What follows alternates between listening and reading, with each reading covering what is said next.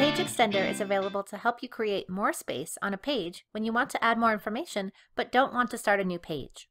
To implement Page Extender, go to View, then Page Extender.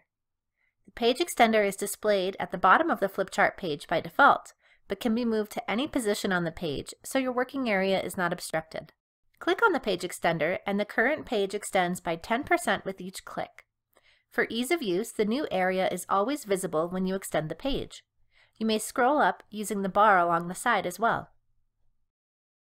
Use the Page Extender at any time, even in tandem with any tool selected from the main toolbox. The Page Extender can be used multiple times on one flipchart page, as well as multiple times within a flipchart without affecting any other pages or the content of the pages. To remove the Page Extender, just return to View and click Page Extender.